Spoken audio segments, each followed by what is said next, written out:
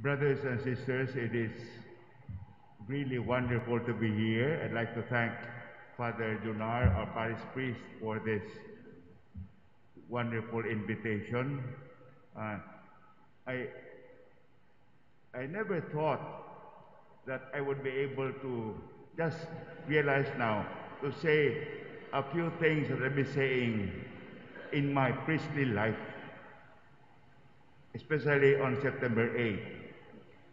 I don't remember myself at all in my 46 years as a priest on this feast day that I mentioned Saint Anne. I bet many of you have not said it. Always Mama Mary.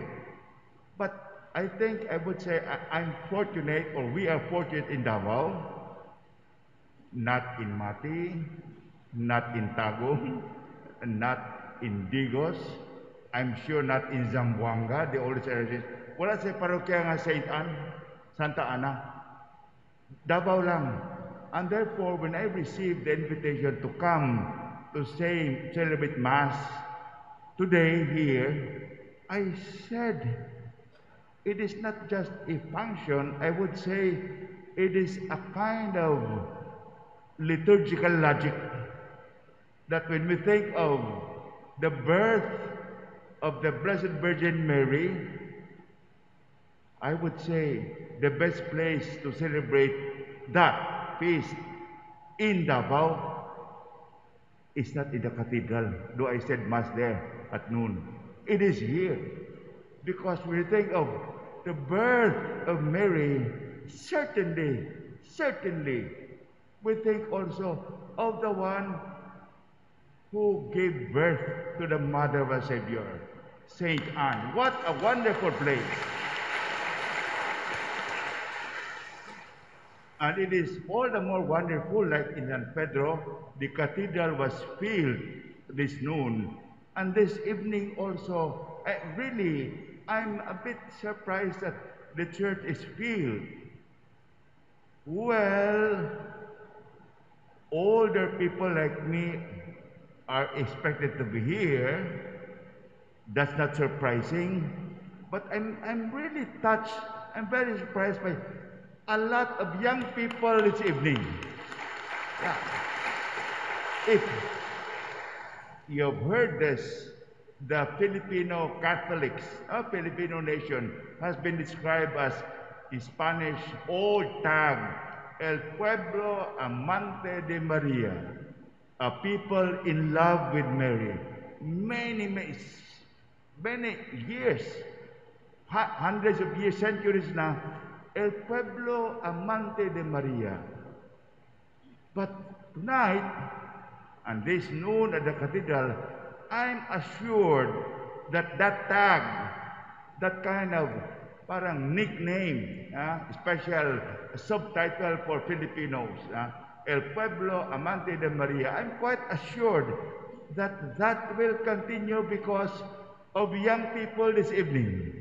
And I hope you young people, with a smile, do not argue, do not impose, do not feel superior, but just smile and remind your friend, maybe tomorrow and tonight, that I was in church. That I remembered Mama Mary this evening, and I remembered her mother, Santa Ana, and I feel good. I feel connected. I feel assured. I feel more strengthened, nourished in my faith.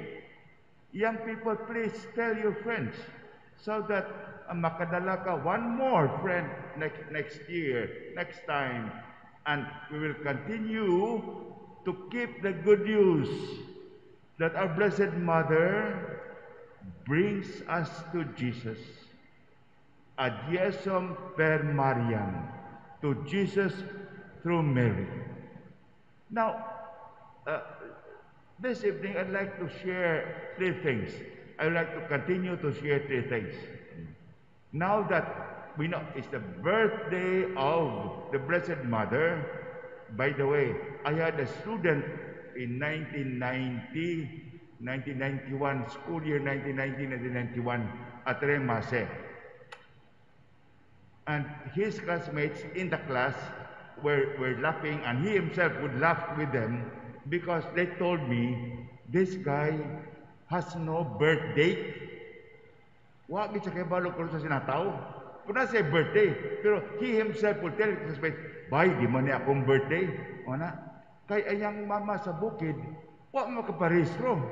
So, pag-rehistro na ako sa na reconstructed birth certificate, himahimo na sila og date. Unya ang date, ingon siya, this guy, seminarian, he said, nganong mama ng pizza, ingon siya nga, nakadumdum ako mama nga, tingsanggi o mais. So, nagpilang pizza, ting mais, yung bird, puli tinuod. Well, we know that September 8 is not the exact, we don't know when Mary was born. But that is not the issue. That is not the beauty of this feast. The beauty is behind this. The wonder, the joy, the profound peace, as the opening prayer will tell us, of knowing that God is there to guide us, to set us up, to help in our journey towards eternal happiness. Look, number one, look. God is all-powerful. We know that. But again and again, especially in the direct stories of the history of salvation, God never escaped, never deviated. He is there using, allowing the birth of a child to be part of the history of salvation, to be part of His action, giving birth. Like today, we remember the birth of the Blessed Mother, and remember always, it's good, when it's September 8, remember December 8, that this baby was born today, Mary, she was conceived without sin, December 8. That conception without sin, December 8, happened in the womb. Whose womb? Saint Anne. All this very human, natural condition, again, of giving birth. Perilous, peligro, but yet the wonder of giving forth life, as we remember today the birth of Mary. I can be bashed because I'm not a mother, I have not given birth, but I would dare also to say this. Is giving birth today has that still the wonder not only of a woman's right, but the wonder of God's life-giving grace. Is giving birth almost parallel to another item, the career of a woman? Just questions. But certainly, in the logic of the Christian faith, the birth of Mary, her conception December 8, her mother, Saint Anne, December 25, the birth of Jesus, mothers giving birth is the wonder of God's action in our midst. That's the wonder of life. It's paramount, not the problems. They are problems of another mouth to feed, another mouth to educate. But are we still holding in faith the birth of a child, the role of a mother, is beyond us? It is, in fact, as I said, an occasion, an event that God allows us to see His grace amongst us. That is why it is good for us on this first poet, on this birthday of Mary, remembering Saint Anne, to really sincerely give our appreciation and prayers for all parents, and especially mothers, and especially mothers-to-be, and especially the young ones who would later on get married, the ladies here. The grace, not duty, not obligation, not the burden, but that's the wonder and grace of that gift of being able to give birth to life in this world. That is beyond us. Certainly, that is God's action amongst us. That's what I think. What one good news for us as we celebrate Happy Birthday, Ma Mary. Our joy is also instanced by remembering Saint Anne, who gave birth to the Blessed Virgin Mary. I think second reflection I would call is for today is to appreciate again or remember the human lowliness, the human smallness, which many of us, or we take that lightly, but the first reading would tell us that it is in the recognition of our lowliness, of our smallness, of our frailty. It is there that God works His wonders. On this birthday of Mama Mary, the first reading brings us from the prophet Micah to Bethlehem. We can connect now because Mary, as a mother, went to Bethlehem and she gave birth to Jesus in Bethlehem. But the reading tells us, the Lord says, "You, Bethlehem Ephratah, too small to be among the clans of Judah." Ikantyawan si Bethlehem, ikaw Bethlehem, ang ngayon ka di ilista, kay samok-samok na gamay lang ka sa clan ba? Ba kay ayo, too small to be in the clans of Judah. From you shall come forth for me, this God speaking, for me, one who is to be the ruler of Israel. From your smallness, from your frailty, from your lowliness, who would start from there? That is not the logic of today. Nobody would want to be small, or nobody would accept to be small. That is a reason for much self-pity. But the readings today, remember, when we accept truly in humility our lowliness, even if we are rich and powerful, basically, we don't own our own selves. We don't charter our ways. Then God will act. This child born today of Anne, the child Mary, she was a nobody in Nazareth. We know that. She was not listed. She was not known. The lowly Mary of Nazareth. But to her, God Almighty sent the angel Gabriel and told her of an immense news that in her womb will be conceived the Savior of mankind.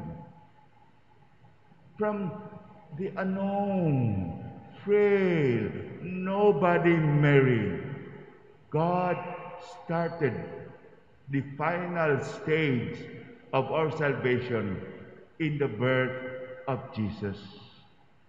So therefore today the good news is,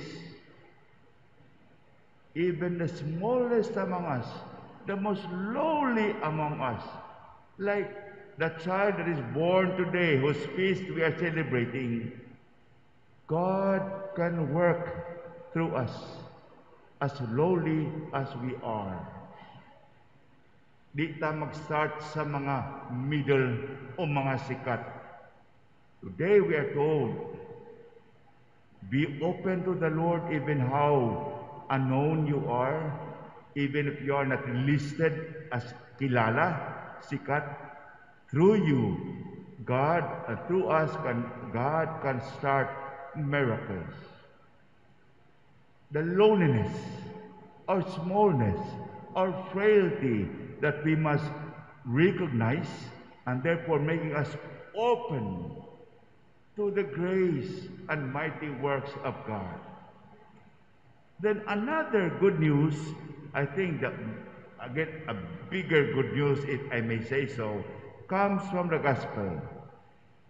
We heard the Gospel reading read by Father Jasper, quite a long Gospel reading. Usually we hear this near Christmas Day, near the 9 days novena, Misa de Gallo, the Kaliwat, the heritage of Jesus.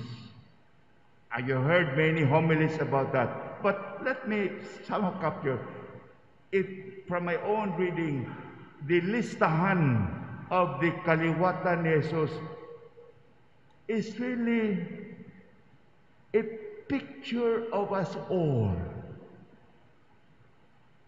I don't think any one of us can claim a pure, clean, sikat, wonderful lineage. I can speak for myself. In my kaliwat is intertwined. Unsa nang sini sa cowboy ka na to? The good, the bad, and the ugly. You know? Western, spaghetti western. One time when I was a new bishop, my uncle phoned me from Manila, and he was not phoning me before, but now I became quite important to him. He phoned me from Manila. He said, "Undoy Muloy, magbantay ka kay naap ko sa Mindanao ang atong igagaw." Ngano namanong, mahingilad na ba na? Nya, bantay kina kay maulaw sa apelido kay ato na igagaw, pero mangilad na ako. Basik unayon mga parokyag ilad kay mingon igagaw ta. Ginoo ko, nabalaka ko kay I don't want my name, my family nga tarnished. But all of us, dili pure, dili limpyo. And in the gospel reading today, we are shown that dili kita ikaulaw sa Ginoo. And even in the impurity of our kaliwat, of humankind, of our community, of the church, saints and sinners, the grace of God will triumph and will work.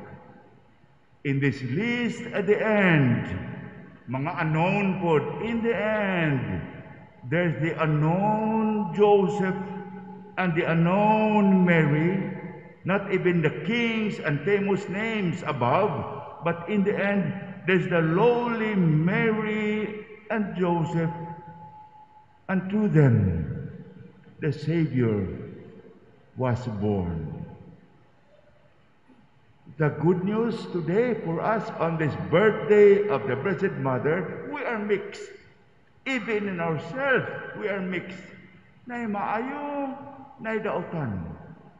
But in this celebration today, it makes us confident if we allow the grace of God to work. Something good, something of God will come out. From the kaliwat sa katawan, Mary was born. She was prepared by God, and through her, the Savior, Jesus Christ, was given to us. My dear friends, my dear brothers and sisters, indeed, wonderful good that we are known, El Pueblo Amante de Maria. Mary, her mother Saint Anne, Saint Joseph, all the saints, they allow us, they move us, they inspire us to be confident in the midst of our sinfulness that in the end, the goodness and the graciousness, the mercy and compassion of God will triumph. Viva Maria! Viva Maria!